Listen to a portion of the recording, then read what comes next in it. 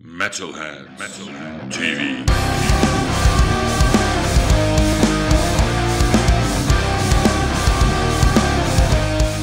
So yeah, Room, it's a new year. 2 years ago was a New Year's evening, and yeah, first question, New Year, how are you? Yeah, I'm doing good. There's a Yeah. lot of cool things happening, so I think 2018 will be pretty awesome. Yeah, sounds great. Forward to. We met us personal last year. It was in March. It's nearly 1 year ago. Unbelievable how the time is flying. And I saw that you are Right. in the studio again, first with the Freaks, right? You're recording a new record. Yes, we're right smack dab in the middle of that. Actually, we finished all the tracking, and now we're heading into mixing. And that's why I was a little bit late today, because the guy who's doing the mixing gave me a call and had a bunch of questions, and so we had to go through some of the ideas, all that kind of stuff.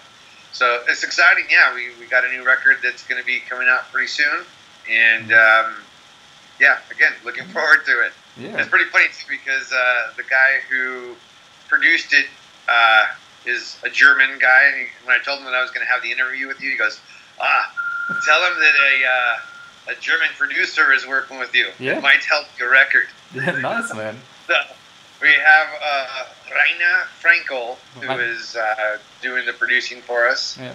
And it's sounding really, really good. You know, he's got a studio with a bunch of really awesome old vintage equipment. Yeah. Small little like Fender Champ amps and Vibrolux amps, and so the sounds are actually pretty awesome. Nice. I also recognize that you will tour next year also here in Europe, right?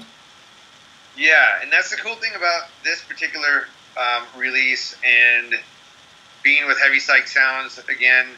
That last time we did the record, and after the record we planned the tour and stuff. This time we get to actually know that we're recording the record and then are planning the tour. So when it comes out, we'll be able to support it right off the bat instead of waiting 6 months to get to Europe after the release. So we have a little bit more of a game plan this time, and I think it's going to work out just Yeah. fine. Fine. Sounds great, man.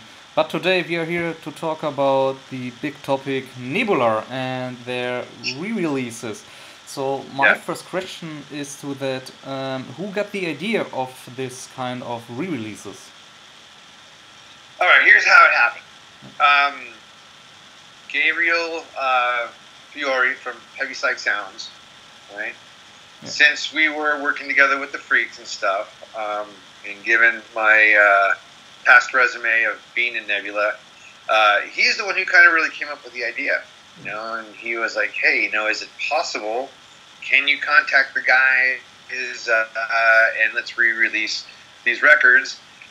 You know, he's claiming that they were records that really kind of helped the genre, and special records that came out that, you know, that need to have a re-release. Everyone's doing these, you know, anniversary releases, all that kind of stuff. So I don't know if that's how the thought came into his head, but you know, he came to me and asked if I could go and approach the rest of the guys. Yeah. So that's how really the idea came about, was Gabe wanting to release these records on his label.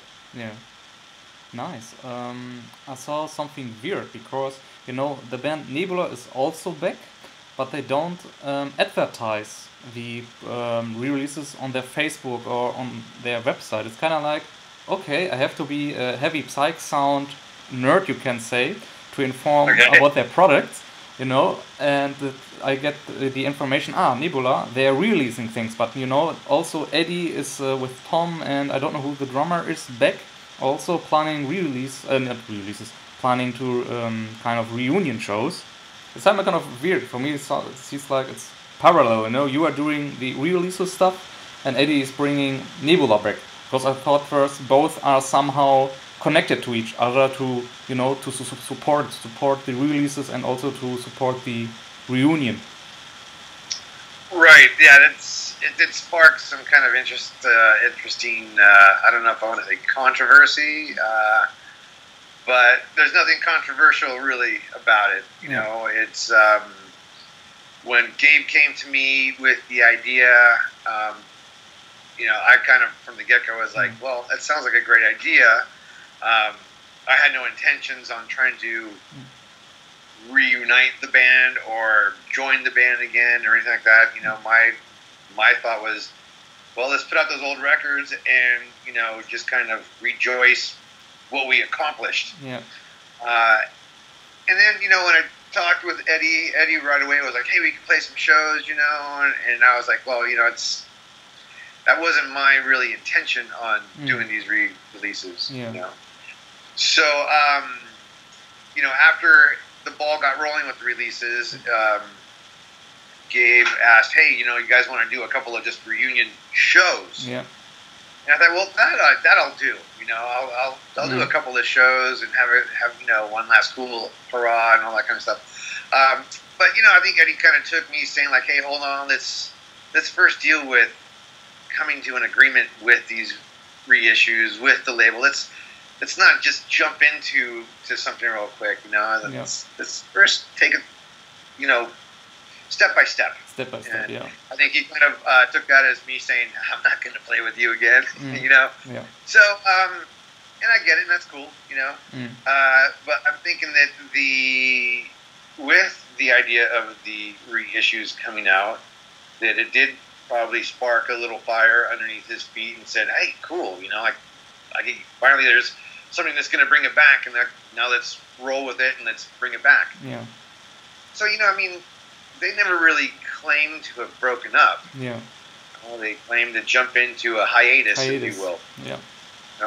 So I think this was the this is what kicked the rock that they were kind of sleeping under, and now Eddie's got a chance to, okay, cool, man, we've got something that's going to help elevate, and let's get back to it. Yeah.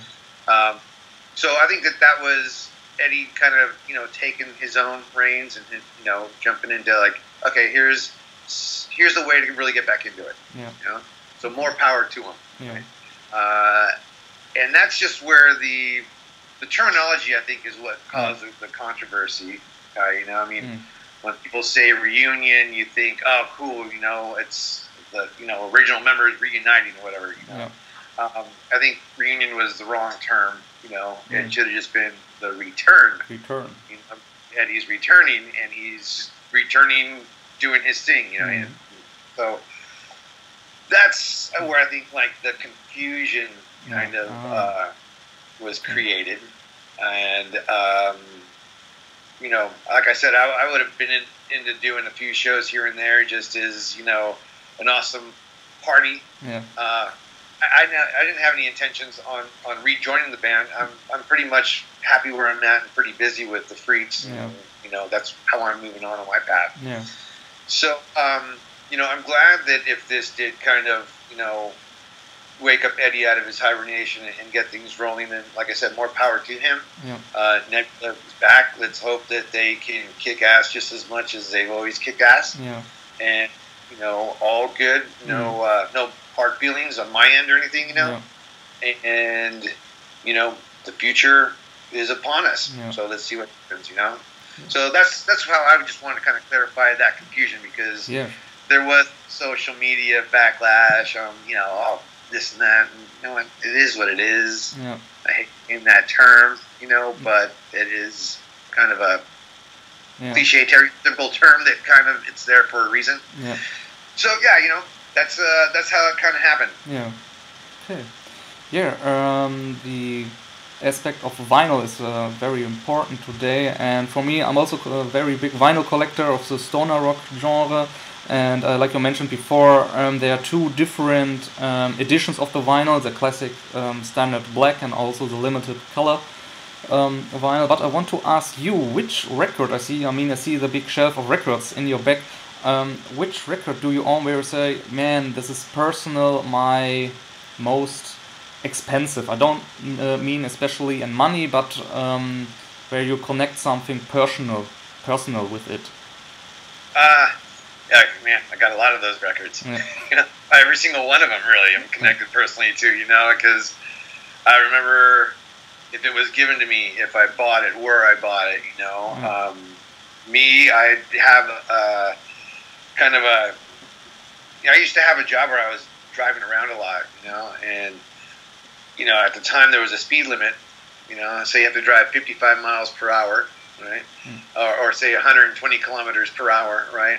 So I had to make these deliveries of these things, and I thought, you know what, if I drove the speed limit at 120 kilometers per hour, and this is the distance I have to go, right, that means the office thinks I'm going to be on the road for 4 hours, right? But if I speed and I get it done in 2 hours, and I have 2 hours free on the road, and I could hit every single thrift shop that I see as I stop and go through the record bins, I mean, that was how I was doing my record collecting. 50 cents here, $1 there, $2, come on, So a lot of my records, have that kind of personal connection for me, that it was more part of the hunt. And I've scored like some Lenny Bruce records, the old comedian guy, for 50 cents. But yeah, when you do go ahead and look them up, they're like $50, in value, all that kind of stuff. Awesome, cool, but I never really planned on selling them, I think that was my biggest regret, was that when I was young, I needed some money, so I sold off my punk rock collection as a whole. And, that's the only regret I really have, because now I have those records. So, I love collecting vinyl and hearing vinyl and listening to it, I don't know if I have one particular record that is like, this is my holy grail of all my records. But I'm like you, I hold it dear, and I love listening to the music, so yeah. And, the cool thing with these Nebula releases is that, another thing that I was thinking was, awesome, this will be easy, we just give Heaviside Sounds the records, let them deal with pulling off the music, let them deal with redoing the covers, it's just do a quick, easy thing, and it's everybody rock and roll, Mark Abshire, he's the one who was a little bit more attached with, like, well, you know what, if we're going to do this, let's do this and make it something special. So it was his idea to kind of add, all the live tracks, extra tracks and things like that. It was him who dove in and said, hey, let's really make these records look good again. So I think that they might be gatefolded, all that kind of stuff, when they weren't before. So, I got to hand it to Mark for really jumping in and spending a lot of work to really make these reissues something super special, so that when people do get it, if they already have it, they will be getting something that's raising the bar on it. And, that way, guys like you, guys like me, they're like, yeah, man, check this out, and flip it open, So, it's much better than that small little disc, when you have that big 12-inch, 24-inch, open-wide, gatefold type vinyl. So, it's cool, I think, how Heaviside Sounds also does a limited color. So then guys like me and you, like, no, we're going to get that one. Of course, it's a limited one. So it just adds to that that whole record hunt, euphoria that we get from it. I mean, for you who played in 2 cult bands, Fu Manchu and Nebula, and who's also collecting vinyls, and I don't know where you buy records, also on Discogs, or for example, or eBay, and see for Nebula records, I don't know. The Apollo record was sold, I don't know, for 60 or 50 bucks, and I know when you, back in, was it 2005 or 2006, I saw you in Lübeck, and the year after in Hamburg. You also sold a record for, I don't know, 15 or 20 bucks, and now after years, you see, why is that record, I don't know, selling maybe also for hundreds of dollars, and you're thinking, oh man, who's paying that? Isn't that somehow silly? Okay. Yes, it is, And like I said, I found records in thrift store bins for 50 cents that are valued at $50, $60 and well above, that's the art of collecting, I guess, It's interesting that, you think of, say, records that I was on, that people are paying that amount of money, but that's what people do.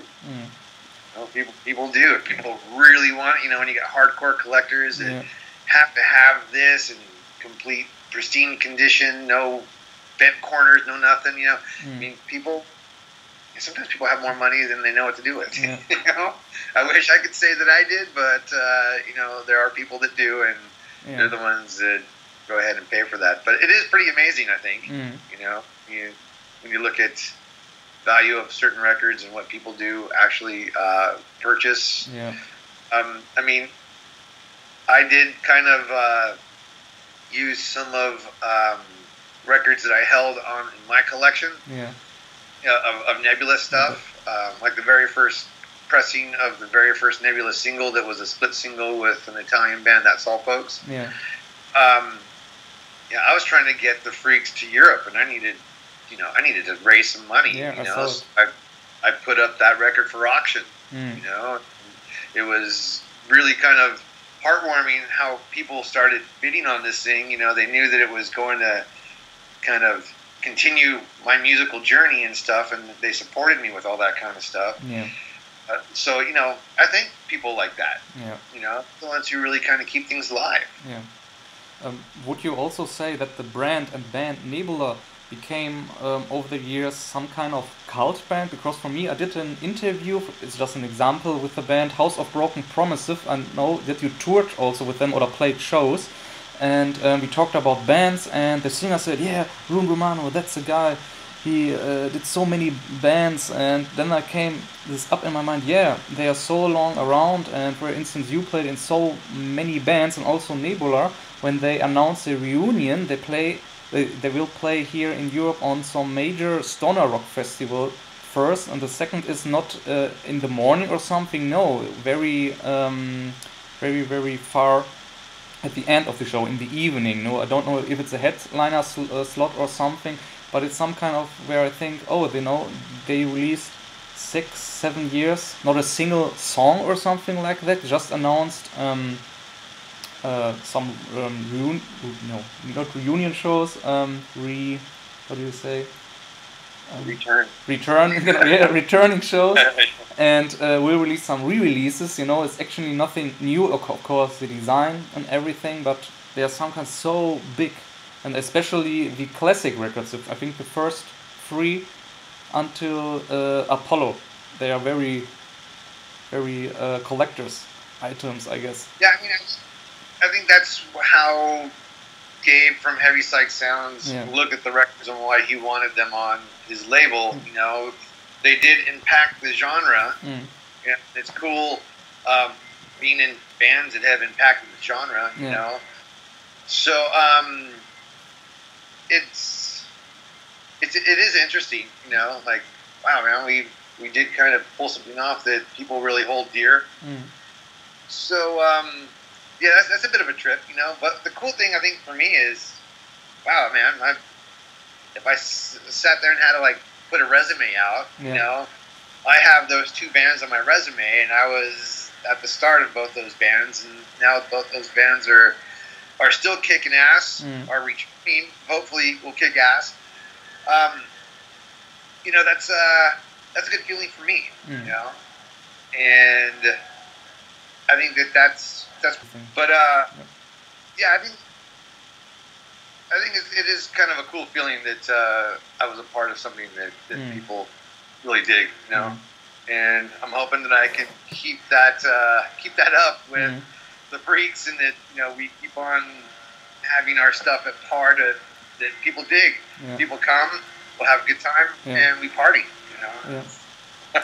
What's better than that? So yeah, let's take a time capsule and throw the time back when you and Eddie left Fu Manchu.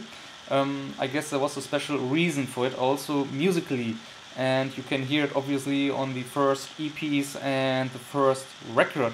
Do you remember what kind of time it was when you sit back in the rehearsal room and say, all right, we want to try different things which we did before? Do you remember that when it, you know, came up to the re-releases? Yeah, I think that really took that could have been a really big reason on why we split with Fu Manchu. You know, of course, everybody knows the cliches of personalities clashing and all that kind of stuff. You know, and that's not the stuff I really want to go into. Yeah. But when it comes down to, say, the musical aspect Yes. of it, Eddie and we were getting turned on to a bunch of a wider spectrum of music, really, you know, which was still a heavy music, you know. It wasn't just punk rock or Led Zeppelin and AC/DC, you know. I mean, that's when we really started discovering the greatness of Hawkwind, you know, and a lot of German prog stuff like Can and Amon Duel 2. You know, that's when we started hearing, you know, all these other different styles of highly energized music that we were like, man, you know, we got to tap into some of that stuff too. You know, we were getting inspired by these things. And, you know, I don't think that the other two guys in the band were as into that style of the music as we were, you know, and that might have been where a bit of the clash kind of started happening musically in Fu Manchu. You know, hearing some awesome Spiders from Mars, you know, and some Bowie, and like there's a lot of acoustic guitars in there, man. Acoustic guitars can be thrown into the music, so that way when the electrics come in, wow, it just makes it that much more heavy, right? And you know, the other two guys are like, they actually started putting out ads of like, you will never hear an acoustic guitar on a Fu Manchu record, you know. So yeah, I think that it was a good reason why, you know, we split from them, because we were into experimenting with different sounding, you know, acoustic instruments or even keyboards. I mean, I'm still the one, I think, out of the whole bunch is like, horns are cool if they're used properly, you know, and everybody, horns, no way, man, you know. So it's kind of funny because we actually do have some horns on the next Freaks record, so it's kind of funny. But I think that it was a big impact on the split between us and the Fu Manchu split.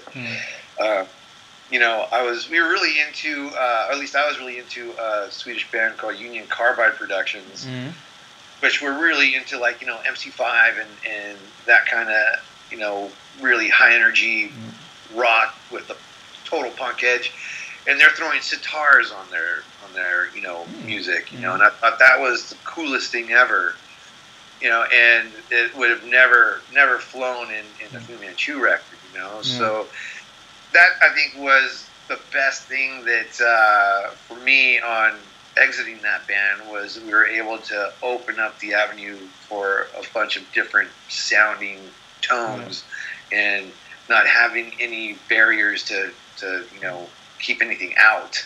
So yeah, that is a pretty good aspect on how the split and how those first Nebula records were so energetic and in your face, because we wanted to be energetic and in your face, you know.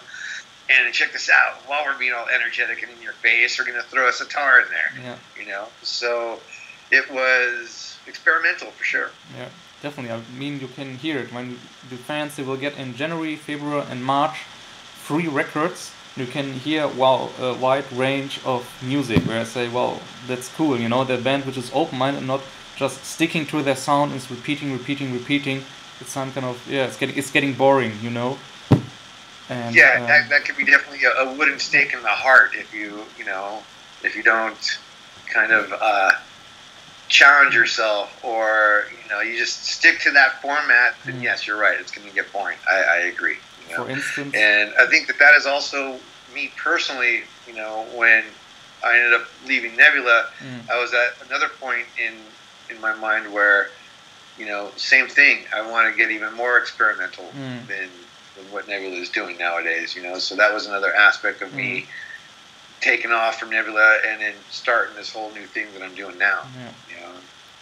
And, you know, I was the drummer. Of both these bands, right? And I don't think anybody really thought I could bring anything to the table other than just playing drums. So it made a slow start for me with all this Freak stuff, and I had to learn a lot, you know, going from that first Freaks record to what we're doing now. But, you know, I think that's what my drive was always to try and experiment. definitely. I remember one part of the Apollo Nebula record. I mean, I can hear a goat. I mean, it's an intro or something, or an overdub. I don't know how to say. And I mean, I heard the riff, do, do, do, do, do, do, do, and then there's a goat. And it's like, what is it, a goat or something? How cool is that? You know, and now that many bands are picky about it and say, ah, no, a goat in a song. What are you doing? We are a rock band. Rock bands never do this kind of thing. And yeah, I remember that back, I don't know, it's 13 years ago, in my teenager years, and it was like, yeah, man, how cool is that? A band is, packing a goat in one of their songs. Yeah. Well, with that comment, I think there's a David Bowie lyric that really adds to that, right? Where the lyric says, "Immersed in Crowley's uniform of imagery," and that's part of music, right? Music creates an image in your mind, depending on the emotions it might affect on you or the energy it might give you, and the imagery that you get from music is very important. So at that time in Nebula's life, that goat in there, and with, some of the things that we were into, it was all adding to the imagery of the music. And that's why I think that people might not have understood, why are you putting a goat in there? Well, if you listen to the song, maybe you listen to the words, maybe you take the whole picture, and you'll see what we're talking about, having a goat in there doing the bah. So, taking chances, you got to do it, or you get killed. My last question is about the whole Nebula re-releases thing. Can you maybe imagine to release a Nebula live record from the old years, especially just on vinyl or even tape? I saw the tape is also on the rise. Right. I think that's talking with Heavy Psych Sounds, and when Mark came up with the idea of bonus tracks and stuff, and things that we were finding as bonus tracks and stuff, I was like, hey man, let's not just give everything away at the start. Let's build this up, and we've collected so many different live shows and so many different other outtakes and B-sides and unreleased things that we recorded, because Gabe was asking, hey, is there a way that we can, do something beyond just the 3 records? And we were like, well, let's do exactly that. We already have the bonus songs for each release, but now we have this pool of all these other cool things that we can add on. So I'm thinking that we will be doing that. As part of the Heavy Psych Sounds reissues. Then we'll finally do not just a live record, but live recordings, like I said, B-sides and outtakes and unreleased stuff, So it's going to be more than just, say, Nebula live in Hall, right?